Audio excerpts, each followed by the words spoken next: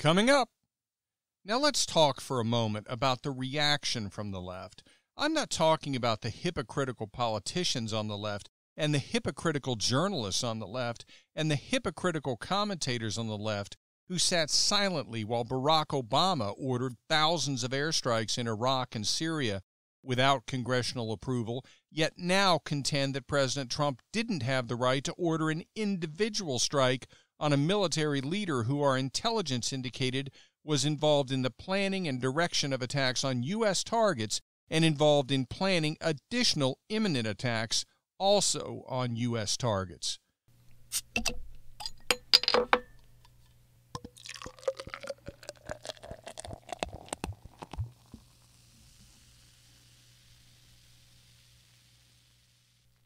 Welcome back to Political Spirits. I'm your host, Franklin Rye. We still stand for the proposition that the left and the right should have a few drinks and talk. Compromise is not a requirement. If those discussions result in us changing or even abandoning our positions, that's fine. If they don't, that's fine too. We just need to talk to each other. In that way, we can unify through speech. And if the discussion becomes a bit heated, at the end of the night, we should still be able to split up the bar tab and be on our way. So what are we going to talk about this week? Well, the obvious thing to discuss is the U.S. drone attack which took out the Iranian Quds Force commander, Major General Qasem Soleimani. As anyone who's listened to this podcast could tell you, I'm a strong supporter of President Trump. That doesn't mean, however, that I automatically jump to support his decisions. This one, the authorization of the drone strike on Soleimani when he was on a roadway at the Baghdad airport, was clearly a difficult one. There are all sorts of angles to take in evaluating it. There are all sorts of questions that can be asked. Secretary of State Pompeo explained that Soleimani was planning a major attack on Americans in the region. President Trump explained that he was not seeking regime change. But he said, quote, "Under my leadership, America's policy is unambiguous. To terrorists who harm or intend to harm any American, we'll find you, we will eliminate you." I'm surprised I haven't heard any commentators from the left, especially those in Hollywood, criticizing the statement because it's reminiscent of Liam Neeson's line in Taken, that I will find you and I will kill you, said after referencing his very particular set of skills. Surely there's a meme out there putting Trump in that scene. There was a time that I'll admit I was too eager for the United States to pursue military action. I grew up in a military family, and I've always supported having a strong military, and Ronald Reagan represented for me the closest thing we had to a perfect president in my lifetime. Incidentally, it's too early to say where President Trump will rank, and my admitted prior overenthusiasm for military action had a lot to do with the 9/11 attacks. I certainly can never forget them, and my vivid memories of them will always conflict with those of American youth who have no memory of them because they were babies when they occurred or they weren't even born yet. But notwithstanding those memories, I'm tired of wars. I'm especially tired of wars in the Middle East. I'm not looking for a war with Iran. America needs to focus on continuing to grow its economy and on stopping illegal immigration. We don't need another Mideast war. But having said that, I'm under no illusions that Iran will control itself if we sit idly by. As has been correctly noted by multiple commentators, particularly retired military commentators, Iran has essentially been at war with us for 40 years. We just haven't been warring back. We take it, and then they go too far and we respond. Sometimes they respond by backing off. Sometimes they respond by engaging in less direct attacks. What they've never done is respond by engaging in an actual full-on war with the U.S. When we have backed off, Iran has continued to push. Moreover, we can't back off on the economic sanctions. The Iranian regime has been weakened.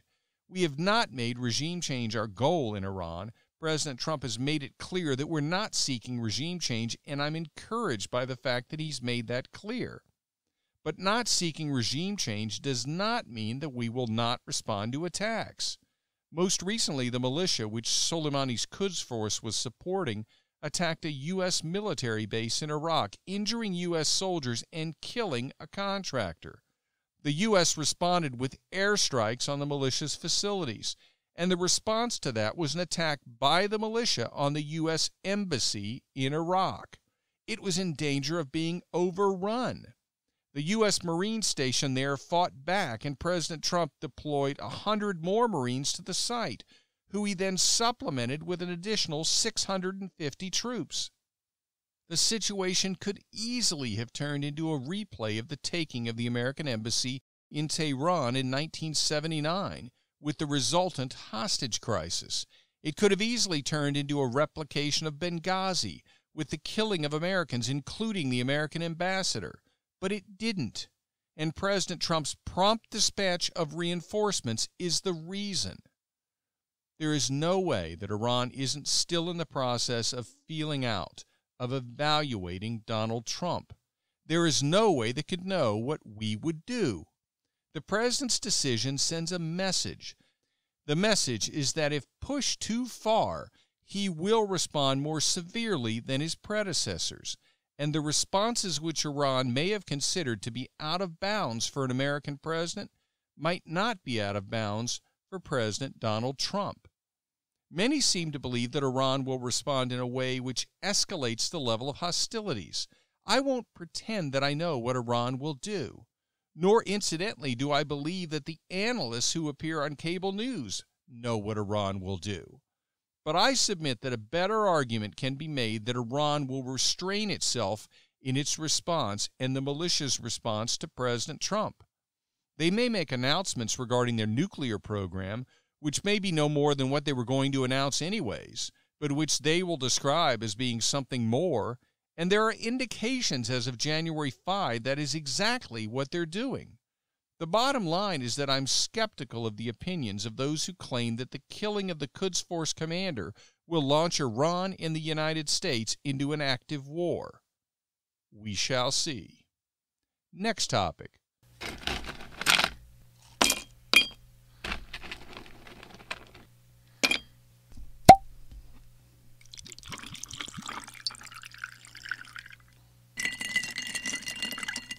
So you believe in something even if it means sacrificing all semblance of logic. Now let's talk for a moment about the reaction from the left. I'm not talking about the hypocritical politicians on the left and the hypocritical journalists on the left and the hypocritical commentators on the left who sat silently while Barack Obama ordered thousands of airstrikes in Iraq and Syria without congressional approval, yet now contend that President Trump didn't have the right to order an individual strike on a military leader who our intelligence indicated was involved in the planning and direction of attacks on U.S. targets and involved in planning additional imminent attacks on U.S. targets. Their hypocrisy is obvious. They say whatever they want to say based on who's in office and have never in the past and almost certainly never in the future will give this president the benefit of the doubt. Instead, I'm going to talk about a particular public figure's comments in the aftermath of the drone strike on Soleimani, and that public figure is Colin Kaepernick.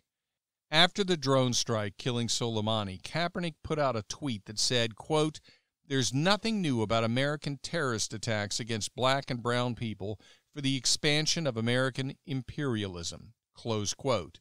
And then he followed that with, quote, "America has always sanctioned and besieged black and brown bodies both at home and abroad. American militarism is the weapon wielded by American imperialism to enforce its policing and plundering of the non-white world," close quote. So let me get this straight.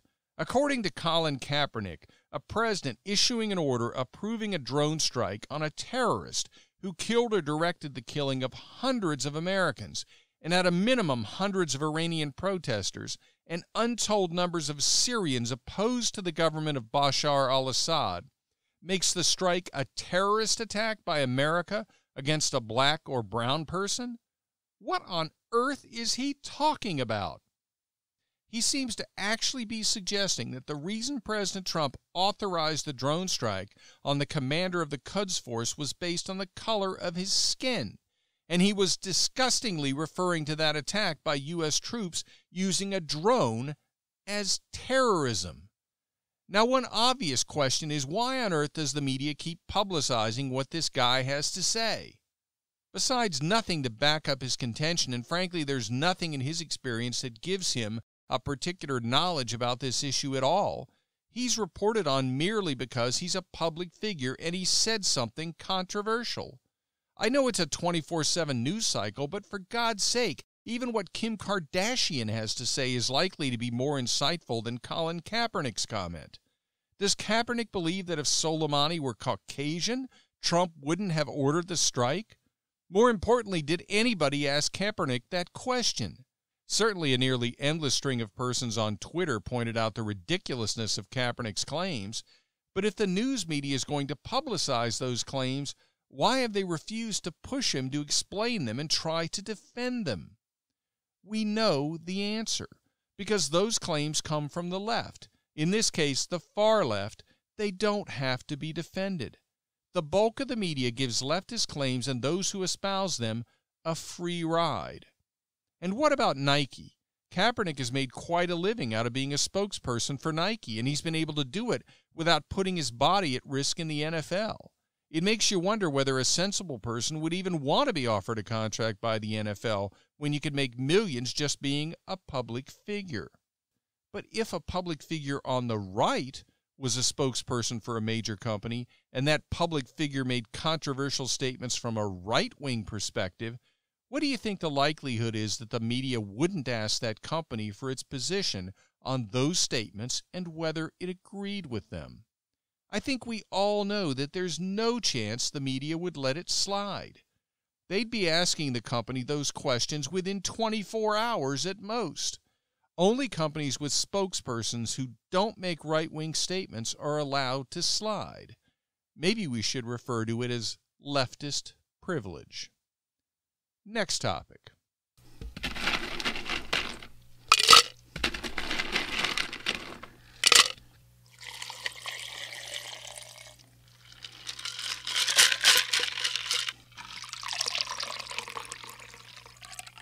Beware the rights of nature effort. The longer I live, the more I encounter ideas that might not strike me as a threat or likely to be implemented at the time I first hear of them, but then I later find that they've grown and have become much more threatening. Examples include the initial proposals of politically correct speech codes and restrictions on college campuses, the rise of obsessive focus on the feelings of individuals to the point that they trump facts, downgrading of written history and emphasis on spoken history, which helped lead to the disturbing concept of your truth, and advancement of the argument that minorities cannot be racist because they're not empowered. All those ideas are ones which I heard for the first time many years ago, and I didn't consider them a real threat because I thought they were so absurd that they wouldn't be taken seriously. It turned out I was wrong. Not about them being absurd. They are, in fact, ridiculous ideas which conflict with our free speech rights, the powers of logic which set humans apart from other creatures, common sense, and equal protection of the laws. I was wrong that they wouldn't be taken seriously. Each of those concepts has taken hold significantly in our society, and we see the adverse results of that fact every day. So given my experience, when I heard a new ridiculous idea while listening to the BBC in my car last week, I decided to take it seriously. So what was this new ridiculous idea? It's the idea of granting legal recognition to the so-called rights of nature. You're probably thinking, what? The ridiculous idea is that nature has legal rights, and those rights should be recognized. Well, how exactly would that work? Well, let me give you an example. Let's say that a government entity decides to make changes to a regulation which covers construction of pipelines, or to expand or expedite granting of oil leases on federal property, or to rescind restrictions on fracking. So what would happen under this scenario where the legal rights of nature would be recognized? Well, you might even have counsel appointed to protect nature. And that counsel might argue that nature would be harmed if any of those legislative or regulatory changes took effect. Under the scenario envisioned by the rights of nature approach, you could have a statute or regulation overturned because of a violation of the rights of nature. Think about that. Think about what an offense that represents to government of, for, and by the people. The Constitution sets forth the powers of the federal government, and what isn't granted to the federal government is reserved to the states or to the people. It doesn't grant anything to nature. So what is this really? It's an attempt to get around democracy, or in our case, a constitutional republic. It's an attempt to get around the fact that notwithstanding the buy-in of academia, the left wing, the tech giants, much of corporate America, Hollywood, most of the news media, and the political left, voters aren't buying into much of what environmentalists are peddling, at least not to the extent the environmental left wants. Most obviously, Donald Trump's actions in rescinding most of the major environmental restrictions, which Barack Obama chose to establish by executive order or other lesser standard because Obama couldn't get the legislation passed, has enraged the environmental left. And they know, even if they won't publicly admit it, that Trump is likely to be reelected. So what is an environmental leftist to do if the voters don't agree with him? Well, how about trying to get a standard adopted where the earth, nature, gets a say, rather than just the voters? If you think that's ridiculous, I promise you you're not alone. I think so as well. But don't ignore it. Don't refuse to take the effort seriously. Be on the lookout for it and attack it and criticize it every chance you get to everyone you know. Don't let it gain a foothold. Can we rely on the media to ask the questions and publicize the problems with such a proposal? No, especially not if it's the BBC. I listened to their discussion of the subject and kept waiting and waiting and waiting for some suggestion that what was being proposed conflicted with the idea of government of, for, and by the people, that it conflicted with the will of the voters. I never heard the subject brought up. I never heard the question asked. Do I think that was deliberate, a conscious attempt to cover up the issue? I'm not sure. It's at least as likely that the reporters for the BBC live in such a leftist bubble that it never even occurred to them.